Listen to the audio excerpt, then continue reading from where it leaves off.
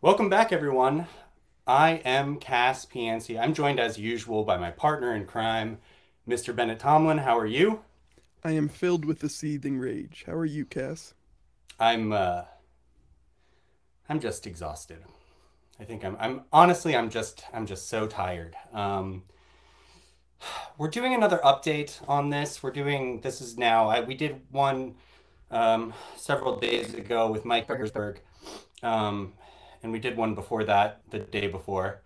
Um I think people are kind of hoping that there will be some sort of uh, that we already have all the updates, that everything has happened, the collapse is over. Like here we are, we're at the bottom. But that isn't the update. The update is that things haven't really changed all that much, as far as I can tell. We kind of have a lot of noise. Can we talk about? I guess I know there's fears of contagion. We haven't seen anything confirmed at all yet, but let's talk about some of the entities that are involved in what's going on. Well, which one of the entities do you want to start with? Feel We, free to pick your poison here. let's start with BlockFi, since it was just reported this afternoon that they're likely going to file for bankruptcy, which makes sense because they were on the verge of bankruptcy until they got that line of credit from FTX US. So the fact that they are now bankrupt is not particularly surprising. Yeah. Um, for anyone who doesn't know, we did a previous episode about all of the cryptocurrency lending platforms. At that time, uh, the main ones that we were focused on were BlockFi, Celsius, and Nexo. And so now with BlockFi officially looking to file bankruptcy, that means we're swinging two out of three so far. The Celsius is long gone. I don't think anyone even really thinks about it these days. But outside of that, yeah, now we have Kelvin Project, it's coming back. the Kelvin, right? We're going straight to zero. Yeah, so we have that. And then we have Nexo, which I haven't heard a lot of rumors about Nexo. Have you? Well, no, there were the I mentioned in some of the reporting at Protos that there were the withdrawals to Nexo totaling like 116 million or something in like the days right before FTX closed off withdrawals. Nexo was one of the largest withdrawers by far, or someone was posting a bunch of collateral over at Nexo if someone might have had a loan there that was getting close to a liquidation price, hypothetically.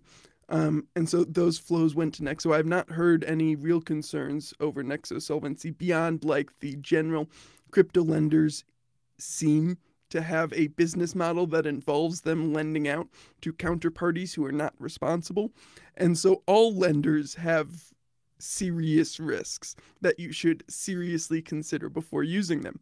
Like, and salt lending today closed withdrawals because they were exposed to Alameda and FTX. Excuse me. And so like these lending platforms have this built-in risk just by the way they conduct their business model. Yeah, this is part of my point. Is essentially that we in the episode long ago, the question that we had about the lenders as well was, where is this magical high yield coming from? And it is impossible to answer that because now we're seeing that there was no magical high yield. It was all it wasn't magic at all. It was imagined. It's gone. It's all gone now. Um, so that's Well, update one. no, Go on. also on the note of lenders, we should talk about what's probably the largest loan book in all of crypto, Genesis Trading. Genesis Trading, who initially came out and said they only had a $7 million loss, who then got an emergency equity infusion. Sorry, not an emergency equity infusion, a totally routine equity infusion for a totally healthy balance sheet for like $140 million or something from DCG. And then they announced that, oh, also we had $140 million in assets on FTX. We probably aren't going to get back. And they want us to believe That is the total extent of their losses.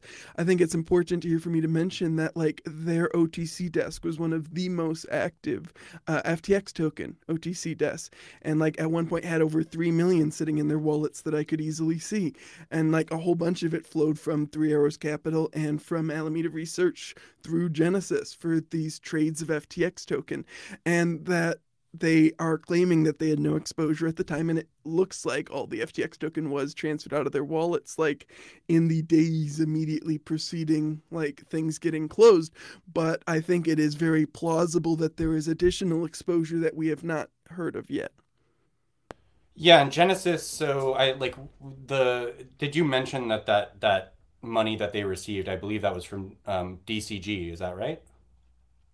Yes, yeah, the equity infusion was from DCG, their parent company. Right. So their parent company is Digital Currency Group, which again, if anyone is unfamiliar, they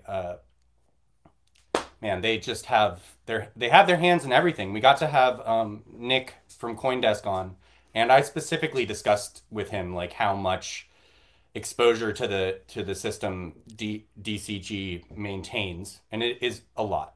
Um, On the note of DCG's many products and exposures, GBTC, which is the Bitcoin vehicle that has caused problems for Three Arrows Capital and now Alameda Research, is trading at like a 45% discount to net asset value, I think, right now, and may descend further when whatever Alameda Research is still holding ends up liquidated.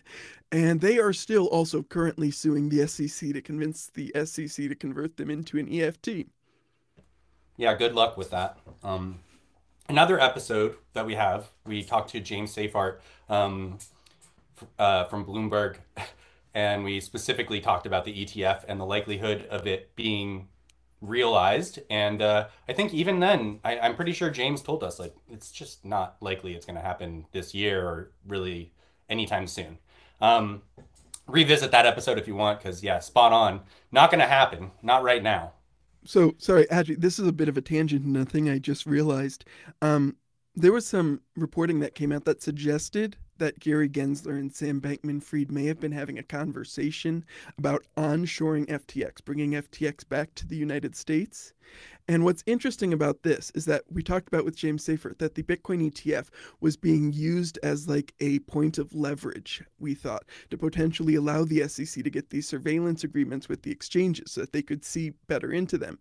And so if FTX was going to be like one of the first ones to sign this surveillance agreement as part of like this, them coming back onshore to the US and presumably some of their previous behaviors no longer being looked into, that would have then further pressured other exchanges to then agree to it.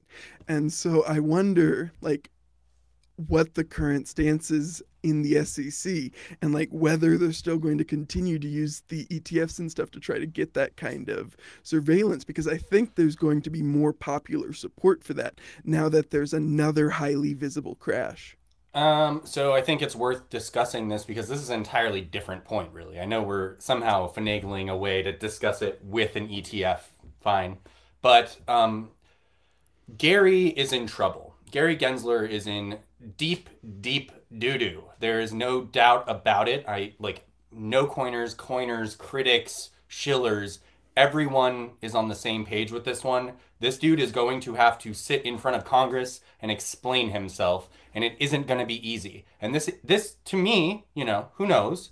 Maybe I'll be proven very wrong, but to me, this is the end of his career. Like there is no comeback here, as far as I'm concerned. He's lost the confidence of the industry, of this industry, but of the financial industry. It feels like because he didn't protect anybody. But then people will say, well, FTX wasn't on American soil. But as you just said, boy, he sure was trying to get that to happen, and that's unfortunate. Maybe I guess it's Assuming not the confirmed.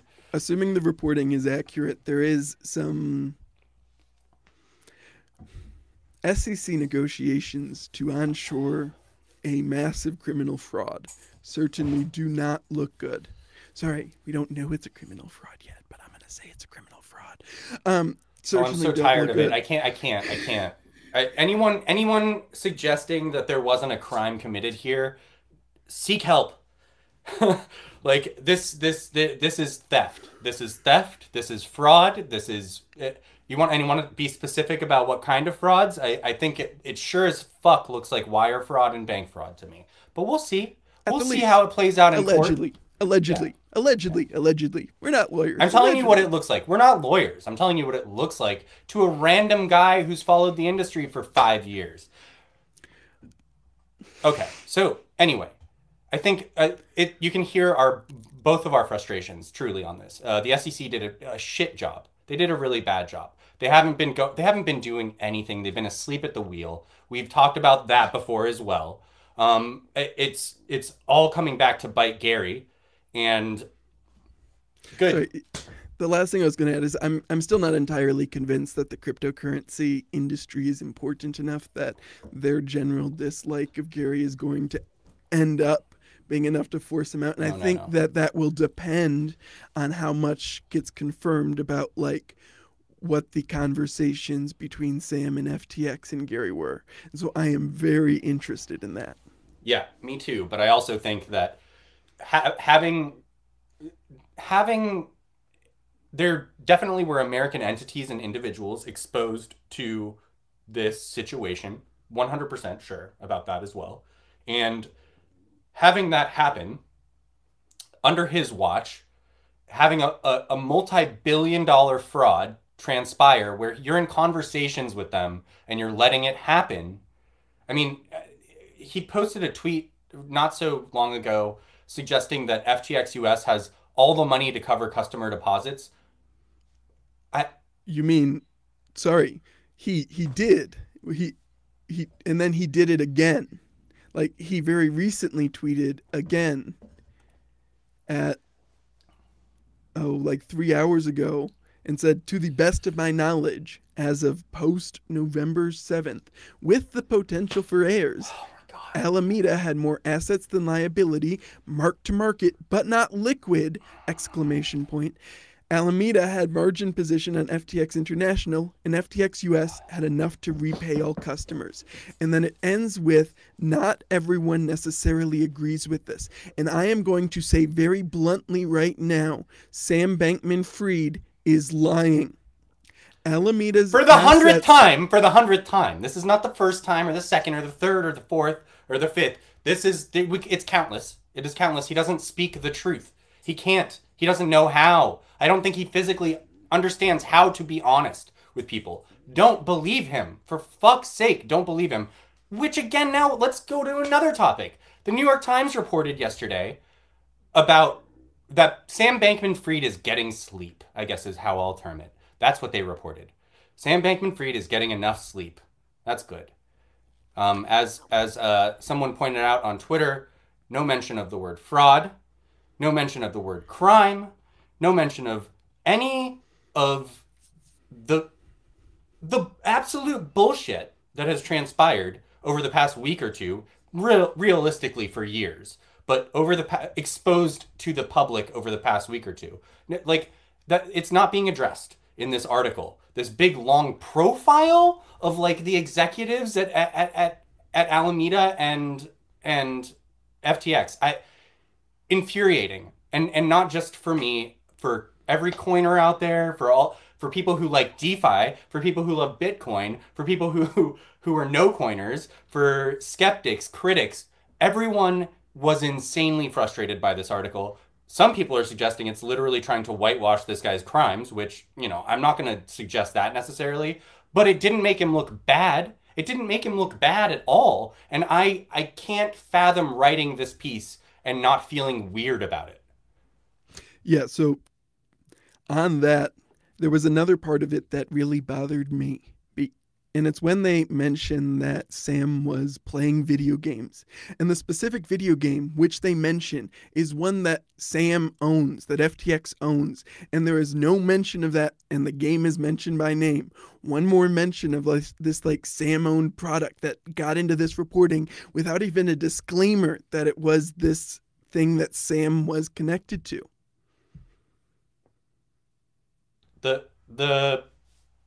The entire thing was incredibly frustrating from everyone's perspective, and you hate to see it. we've talked about some of their reporting before. I think I've mentioned I think I've mentioned Kevin Roos by name. He did the Latecomers Guide to Crypto. It's just a sorry excuse for an explainer, and it's got to be embarrassing now. It has to be embarrassing now, if it wasn't 3 or 4 months ago. Um, but this is the frustration we're feeling. This is I think the frustration that skeptics are feeling over the past days and week, as opposed to, I know there's people who are frustrated because they lost money. I know there's people who are frustrated because they trusted some of these individuals and they've proven to not be trustworthy. There are people who are frustrated for a lot of different reasons, and I'm seeing everything we've tried to talk about play out in real time, man. Suzu coming back, tweeting about how he's so frustrated because he tried to go and expose this Ponzi. Hold on, because I tweeted directly at him about this, saying what it sounds like to me, because this is his explanation, his own explanation for it, is I saw this term sheet, and the term sheet said that they were offering 15% no risk. I mean, it literally sounds like a Ponzi scheme. Some people push back, kind of like, well, but they're trusted. 15% seems fine. And he's like, no, this isn't fine.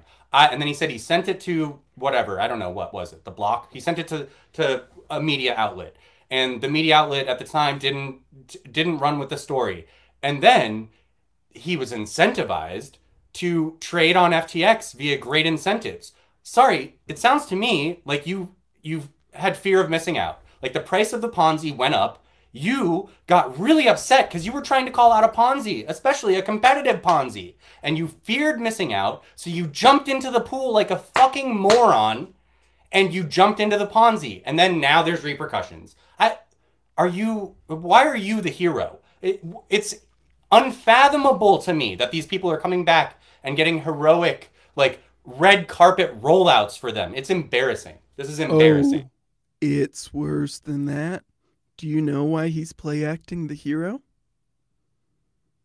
They're trying to raise a new fund. Yeah, okay. Yeah, that is among the reasons that I am filled with rage. Because holy fucking shit, you are not the hero, Kyle, and you are not the hero, Zoo. You did so much with Alameda. You were deeply entwined with them, co investing, investing in their products, trading with and against them.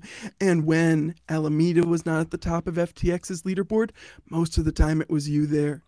I also can't imagine trying to call out what you suspect is a legitimate fraud and Ponzi scheme and going to one media outlet, saying something to them, having them go like, sorry, we can't run with it, and then being like, okay, I guess I'm done with this.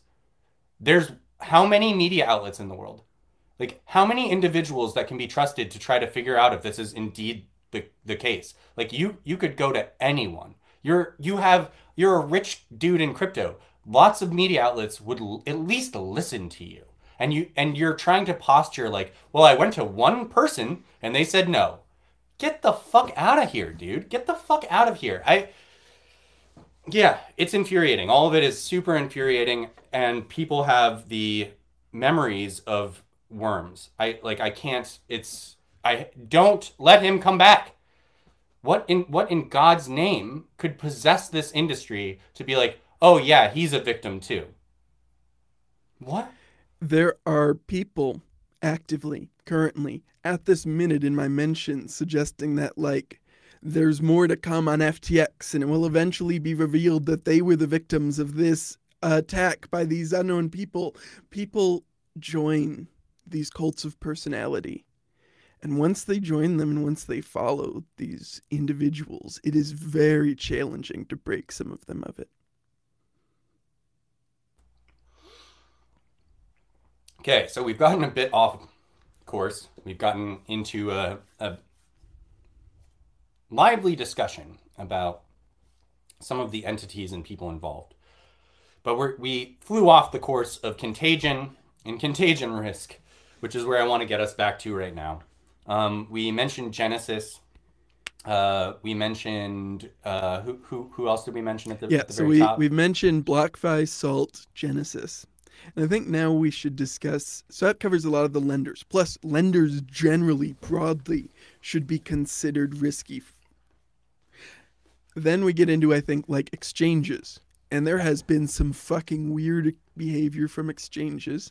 And so let's start with crypto.com, who apparently, in trying to set up a cold storage wallet, sent the entire thing over to another exchange, Gate, and then got most of it back from Gate. And then the CEO also described a bunch of their activity on other exchanges as them hedging, and gave very little details about what that entailed and why I these assets were moving between all these exchanges. Thank God I felt like I was going crazy because no one had called it out yet. And at some point I tweeted about that where I was like, that is not hedging. Like this guy's explanation of hedging, which I don't even know. I'm trying to think about the best way for me to try to explain a hedge, like in the simplest terms. Like, um, I guess insurance is a hedge, right? Any kind of insurance is a hedge. So we'll use the example of homeowners insurance, the idea being that, or fire insurance, let's say fire insurance for your home. The idea being that the likelihood that there's going to be a fire is close to zero. Like the chance that your home burns down is almost zero. But as long as you think there might be some little percentage of a chance, it's worth your time to have some sort of a hedge where if the house does indeed burn down, you get some of that capital back so that you can try to rebuild your home. That's the idea of any hedge, right? The idea of any hedge is you have a bet that you're pretty sure is going to be a winner, but you're hedging it with something that in case this is a total loss.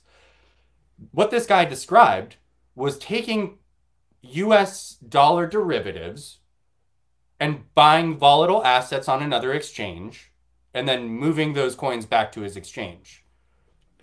Explain the hedge to me. I'm waiting to hear how that's a hedge. So, Cass, do you remember how Coinbase had Bitcoins on Bitfinex in the 2016 hack? There have been cryptocurrency exchanges which will sometimes try to take advantage of the liquidity of other exchanges by running their own prop trading desks and market making firms internally. And I think that in some of the worst cases, this has involved these firms lending customer assets to these non-independent or not truly independent market making and prop trading firms associated with this. And I think that the Alameda Research and FTX one that we have most recently seen is not that atypical, except perhaps at the scale.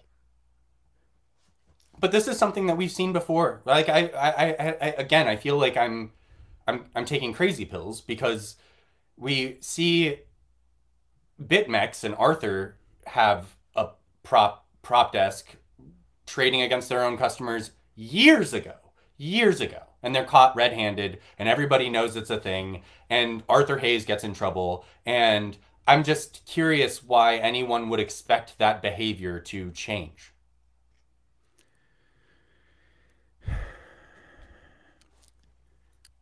I don't I don't know. Juan Carlo Davicini and Silvano Di Stefano, the chief financial officer and chief investment officer of Tether, are currently partners in a cryptocurrency hedge fund. J.L. Vandervelde, the CEO of both Bitfinex and Tether, is the executive director of a VC fund.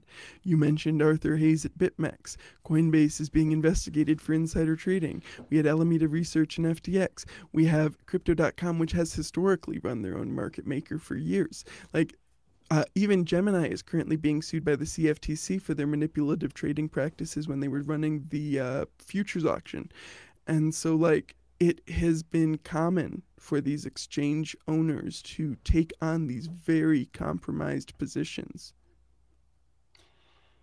Yeah, this is so again here, bringing it back to contagion. So we are talking about exchanges now, which I think we mentioned crypto.com. I think there's concerns. We don't have any. No, yeah, there's no hard proof they're evidence. insolvent for anything. Exactly. There's no hard evidence of anything. There The is CEO's acting weird. There's proof of them doing inexplicable on-chain things that suggest incompetence, like sending your cold wallet to another exchange.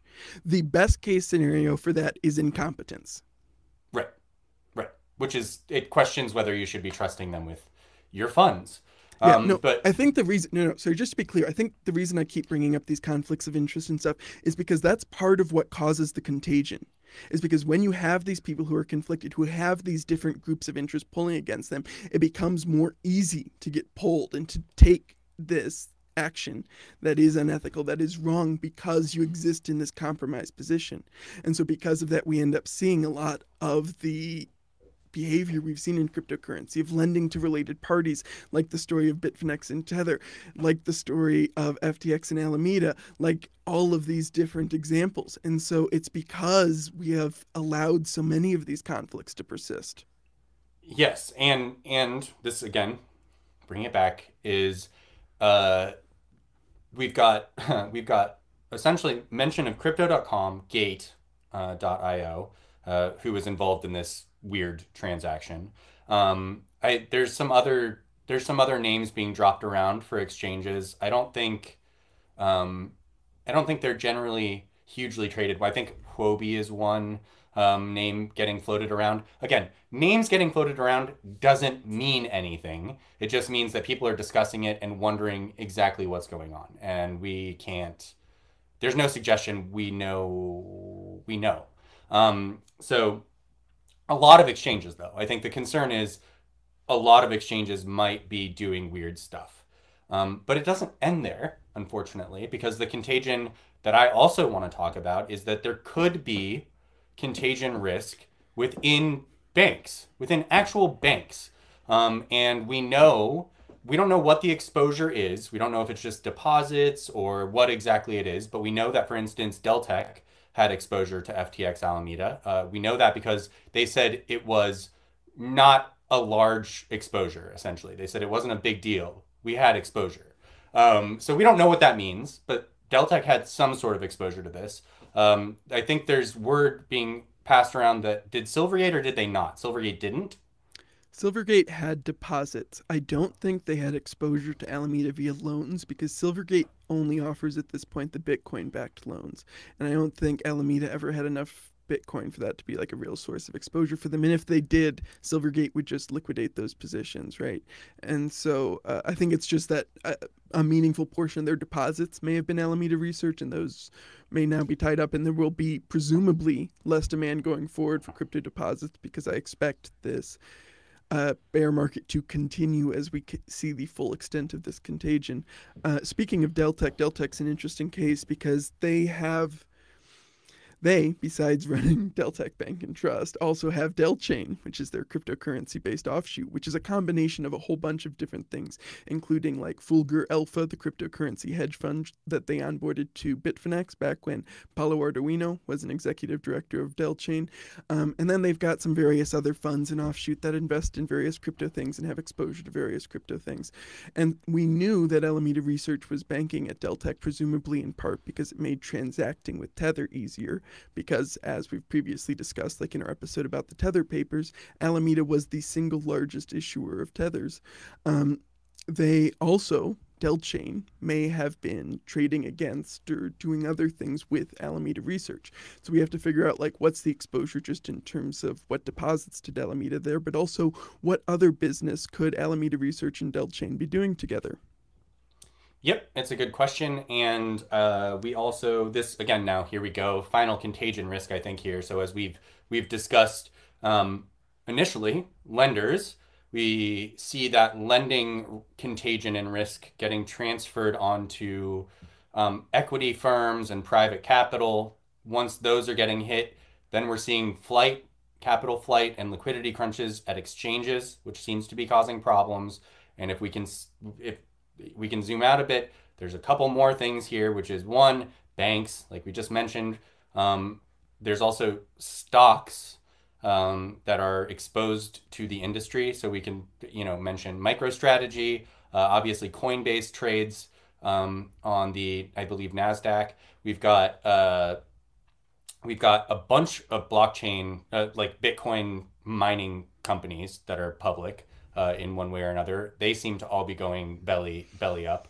And finally, the last one I'm going to mention, which I think is something a lot of our listeners and viewers have been pushing us on is stablecoin risk. What is gonna happen? And look, I just want to start this off. We have no idea what's going to happen. Last episode, you and I were in agreement. I truly hope that everything is safe and sound in all of these stablecoins, and that they have been conservative and cautious when it comes to using these funds and staying solvent. But I have my doubts. And at some point when we get this up, I'd love to point people to Patrick McKenzie's thread about their solvency, and essentially saying, like, even if we go and take them at their word, their transparency reports, they're insolvent. And I think there might be some truth there. He generally knows what he's talking about when he's doing back of napkin math. So I don't know. Yeah, let's get your thoughts on the stablecoin contagion risk. So let's start with the basics. If any of the major stablecoins break, let's say Paxos, Circle, or Tether, there are immediate and severe consequences across exchanges, across DeFi, and across a whole bunch of places as they collapse. Now, we're talking about Tether because we know, as was reported in the Tether papers, that Alameda was the largest issuer of Tether.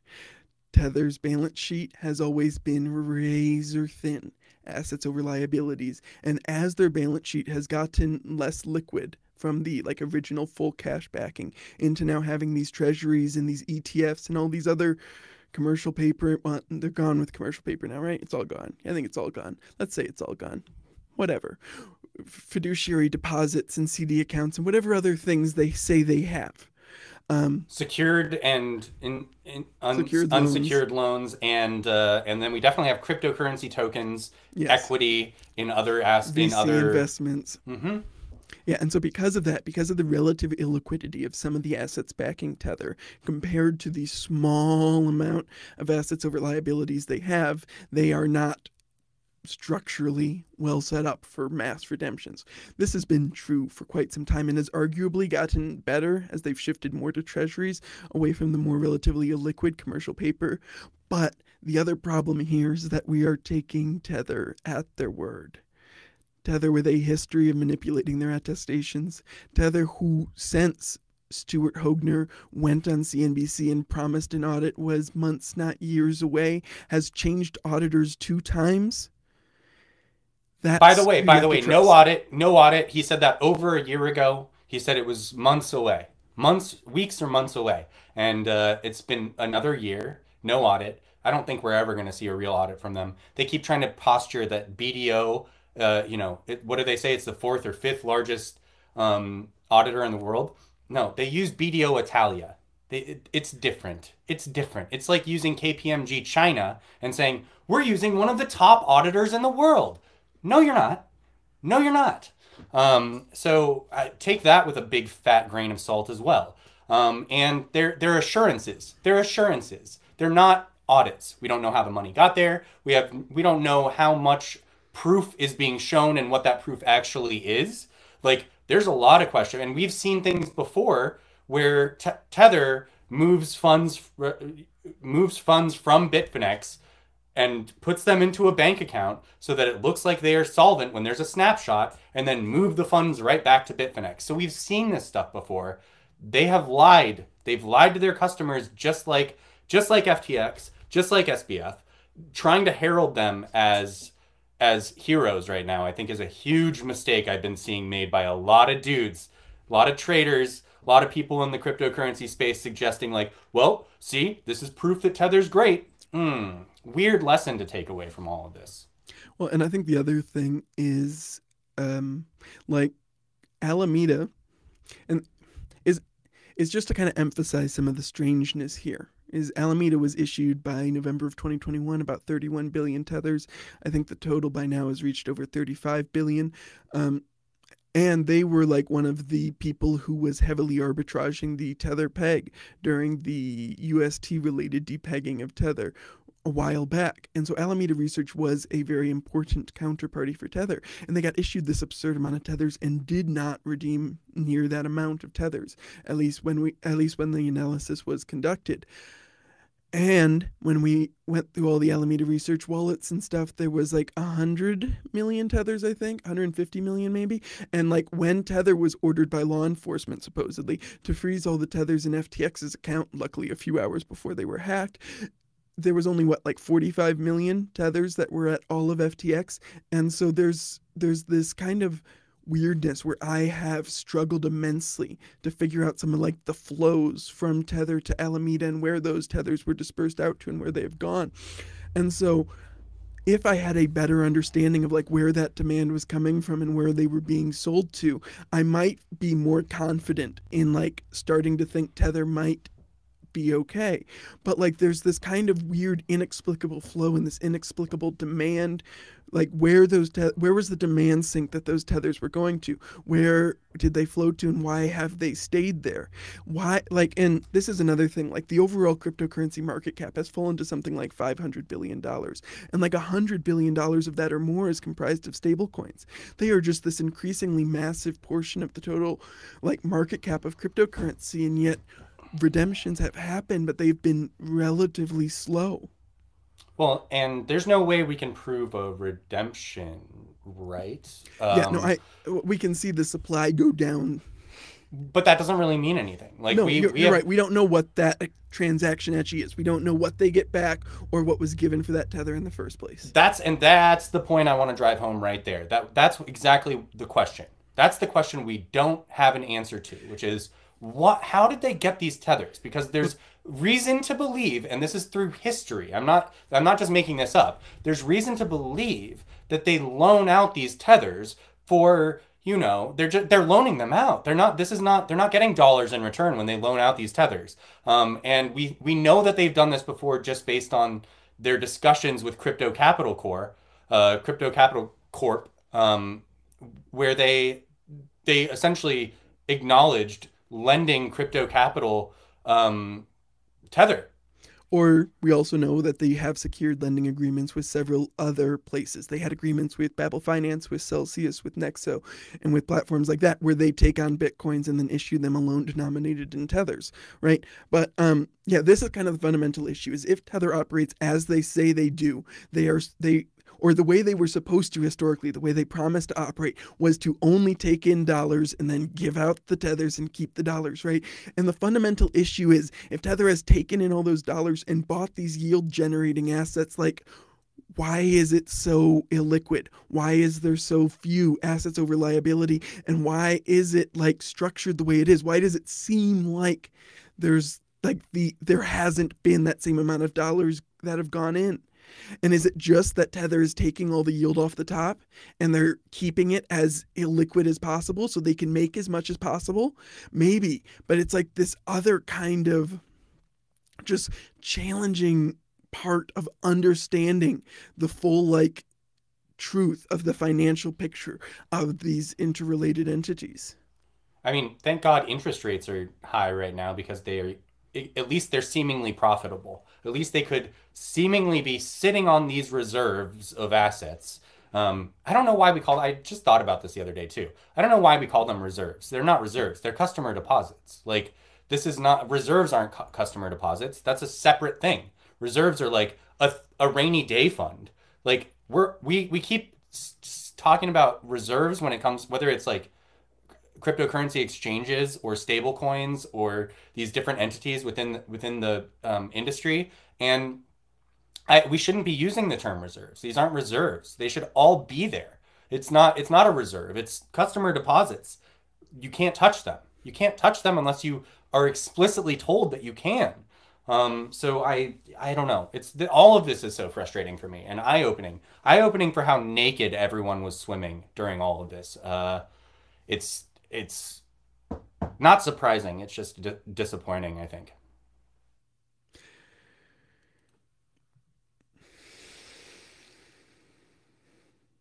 FTX and Sam Bankman-Fried were just given so much unjustified laudatory coverage The conflict of interest with Alameda Research was incredibly obvious the entire time. The extent of the behavior may not have been, but that was. That was clear from the very first day FTX started. And that was a thing that every single person who promoted it, who invested in it, whatever, had to look past in order to convince themselves it was a good thing to do. And some of them found themselves overlooking a lot of things in their rush to convince themselves it was a good idea, like the idiots at Sequoia. Yeah, it's it's pretty interesting to me that like we're two guys who are amateur sleuths essentially. I mean, not maybe not anymore. I guess now we professionally uh, get to sleuth around on chain and check things out. But up until the past year, we were doing this for free and not getting paid by a media company. And we still Crypto Critics Corner is free, right? This whole thing is totally free, and we're doing it with our own time, donating our own time, our own energy to try to do some due diligence on this stuff.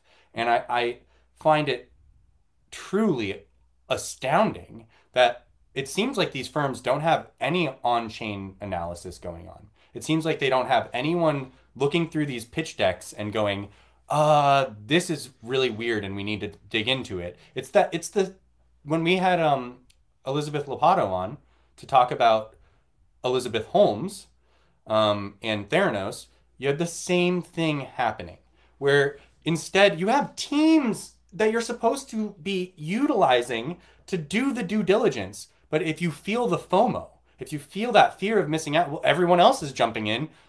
Those people know how to do due diligence. Like if they know how to do it, then I don't need to even worry about putting my due diligence team on this. I'm gonna jump in, and it's the worst kind of behavior. It's like your whole thing is you have to make more capital, but if you're not doing any due diligence, you've just risked all your capital. You've just done no risk assessment and you have no idea what your risk profile is. It's shocking to me. It has become very common for cryptocurrency companies who are raising venture capital rounds to try to open and then close the round in the same day. And so if you want to invest, if you want to like be in this, you got to like get in or it's like pulled from venture capitalists. And so they are incentivized to do very little due diligence because if they delay to look into something, just like Elizabeth Holmes threatened to do to investors, they may lose their place in the round. And in many of these cases where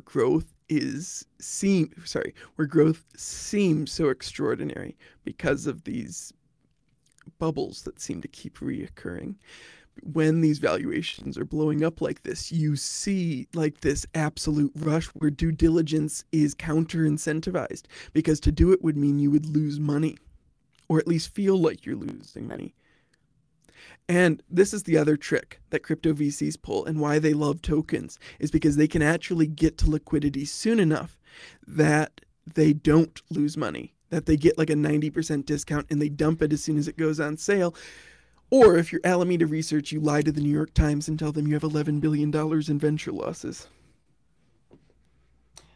Also, the idea, I think there was almost a mythology around this that like, oh, you can get out, you can get your equity out so fast. You just A lot of tokenize them it. stopped taking it out because it And was this is the serum thing with FTX and Alameda, where they have, I think, maybe I'm getting this wrong, but I think they have $2.2 billion worth of serum.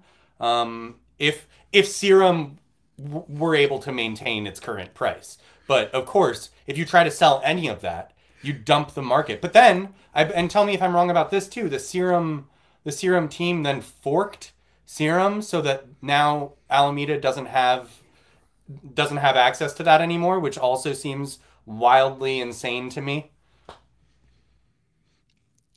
Serum is among the assets that Alameda Research was valuing at more than their market cap. This is why when Sam made his post saying that Alameda had more assets than liabilities, I called him a fucking liar because he was fucking lying. That is not a reasonable way to mark those assets.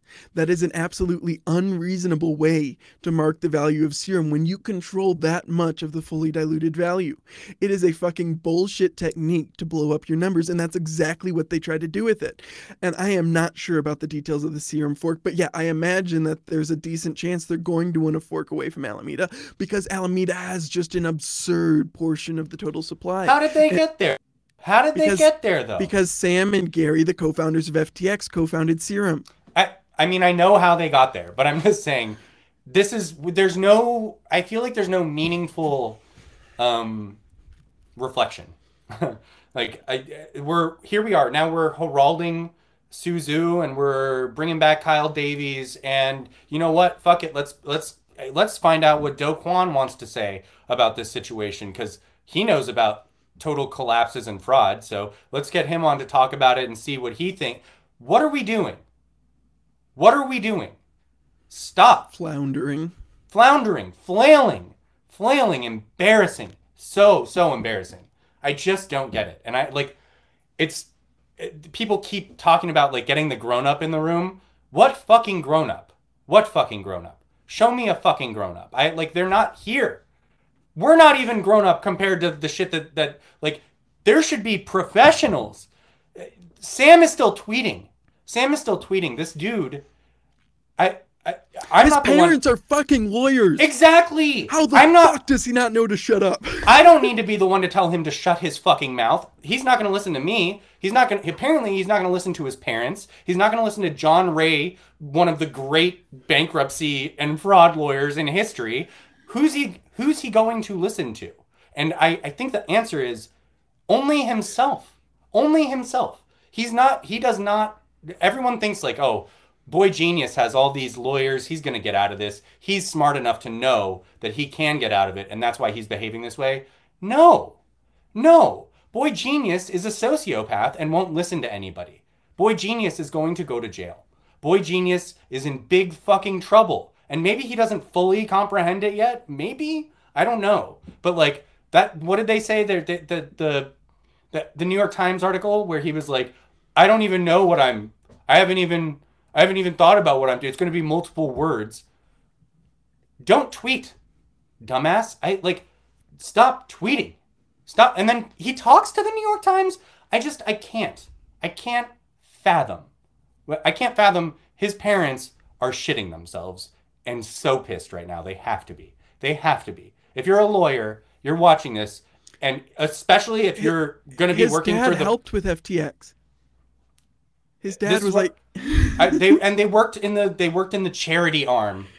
You know, his mom, whatever, dude, whatever. They have to be pissed. Every attorney, unless you know you're going to be bringing in, lawsuits against them, those people are licking their lips right now. Those attorneys are keep tweeting, brother. Those guys are stoked about it. I think any lawyer that would want to defend SBF has to be just beating their head and pulling their hair out, just begging him to stop. Begging.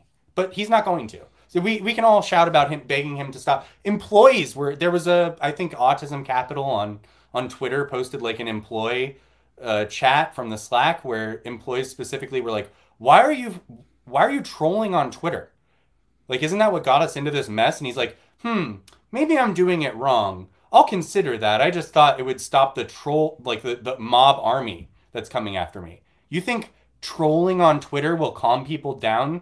Like, no, dude, I'm sorry. This guy is not a genius. Like, he's genius in very, very specific ways. He went to Stanford. So he's clearly got some IQ. But who cares? He's not a genius as far as I'm concerned in every important aspect of his life. Didn't he go to MIT? Whatever. His parents are Stanford educated lawyers. They worked for Stanford. He went to MIT. He's boy genius, boy wonder. No, he isn't. This is nonsense. He's a narcissist and a sociopath. It's It's absurd that he's still tweeting. It is absurd that he thinks the way Alameda was valuing Serum and Maps and FIDA and Oxy and FTX token was at all acceptable. And it's absurd that he thinks that he can explain away stealing 10 or $11 billion in customer deposits by saying my impression was there's more assets than liabilities. And also fucking Sam, if FTX US had enough to pay back every customer, why are withdrawals not open? Why is it declaring bankruptcy? Because the money's there. The money's there, and it's ready to be given back. That's why. Um, what's next, Bennett? What's next? What are we waiting for? What shoes are going to drop? Do we think there's any more shoes to drop, or are we near the end of this contagion now? I It, remember it, us talking about contagion a while ago, and I said, "Are we just getting it, or is it finally moving out of our system?" We know the answer to it back then, which was we were just getting it. But now, how do you feel? it, it is not over. I My details are a little fuzzy on this, but I think after Lehman Brothers collapsed, it took another 2 or 3 months for the full extent of the contagion to be felt as it gradually moved through the financial system. And I think that there are counterparties with exposure to Alameda and FTX who have not been fully upfront about their exposure yet. I think we are going to continue to hear about entities with exposure, and I think that that is going to have ramifications across the industry. Besides, speaking more directly, this has brought the attention of whatever regulatory apparatus remains in Washington, D.C., and the law enforcement apparatus as well, are now going to be even more interested in cryptocurrency. We mentioned after the collapse of Luna and Terra that they were starting to become more interested, and since then we have seen more enforcement action, and now you just gave them a really good excuse. You had your name on umpires, you had your name on stadiums, you've been all over the airwaves. Everyone, you wanted everyone to know your name. Now they do. Yeah. Uh, it's just, yeah, it's unrelenting. It's really unrelenting, and every time I think it can't possibly get weirder or worse, it gets weirder and it gets worse. Um, I presume Bennett's on the same page with me, where it's just, it's almost hard. It's almost hard to fully take in everything as it's transpiring because everything is happening so fast. Like not the actual collapse and contagion, which is slowly playing out, but we're getting constant okay, fucking SBF is still tweeting, so everyone's talking about that. Oh, we have all these other exchange executives tweeting all the time, so we have questions about that. We have the banks being extra quiet and not super confirming anything, so we have questions about that. Stablecoin guys are like, we're seeing withdrawals, but everything's fine, so we have questions about that. There's a million questions going around, but all that we're getting in return are just half answers, not dodgy answers to the question that don't actually answer any of the questions. I And that think you that mean unrivaled transparency. I've been told that this is what passes for unrivaled transparency. Is this not unrivaled transparency? it's exhausting. Blockchains make everything transparent, right? That's why we didn't realize FTX. That's why we didn't realize FTX didn't have a cold wallet until 3 days before they This is declared bankruptcy. exactly it's such a good point too, where it's everyone says well, the blockchain brings all this transparency to it, and there's truth to that. There's truth to I those transactions can be publicly viewed. You can use Etherscan or any number of different, Blockchair, whatever, you breadcrumbs. You can use any kind of tool that you want to try to track these things, but there's still ways to obfuscate. And lo and behold, when it comes to liabilities and actual cash in your bank accounts, if you're a company, uh, if you can't prove those things, everything else kind of becomes meaningless.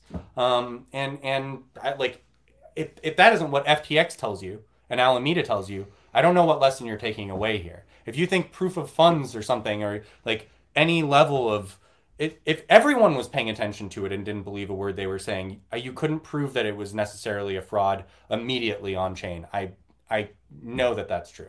I know it.